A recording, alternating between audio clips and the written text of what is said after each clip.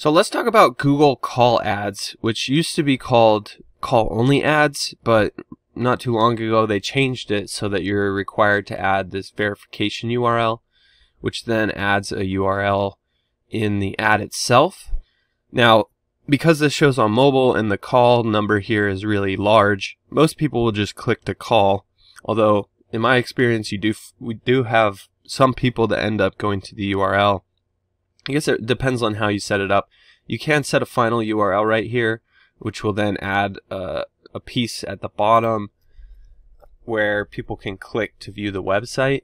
So if we use like example.com, you can see now there's this button down here where people can click to actually come and visit the website. But either way, you have to use a verification URL, and essentially you need the phone number that you're going to be using to be on that page.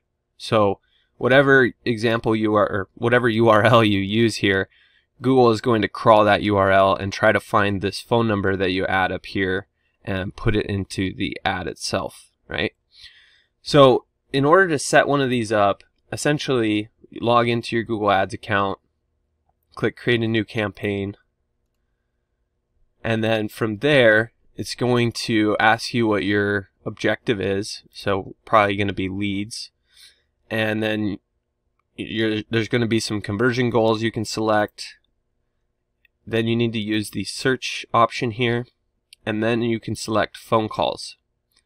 When you select phone calls and add a phone number in here, name the campaign and click continue, then it's going to have you start setting up a Google call ad. So that's essentially how you get to the point where you can set up ads like this.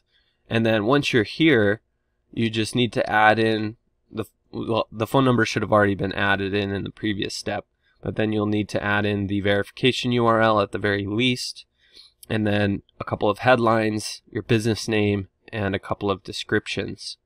And then from there, you can save the ad, and usually it's good to set up multiple call ads in Google so that Google can choose which one it thinks is going to convert best based on the keywords that people search for and all sorts of different user data that Google has for people on its network.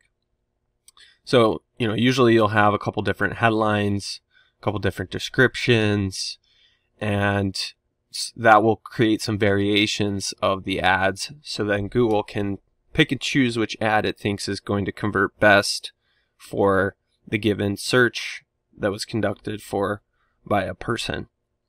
So they're pretty straightforward to set up. There's not a whole lot that really goes into it. And if there's anything you did have questions about in terms of Google Call Ads, how to set them up, anything like that, don't hesitate to reach out. You can just drop your questions in the comment section below, and I'll be sure to get back to them there. Look, if you're the type of person that just doesn't even want to deal with Google Ads anymore, then you can always reach out to me. My company is Missoula SEO Geek.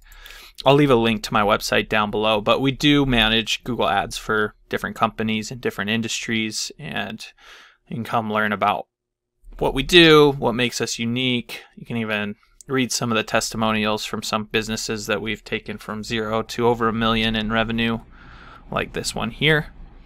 And really just see that, this is the type of thing that's going to explode your business growth. So feel free to reach out. You can always give us a call or contact us through our website, and look forward to working with you.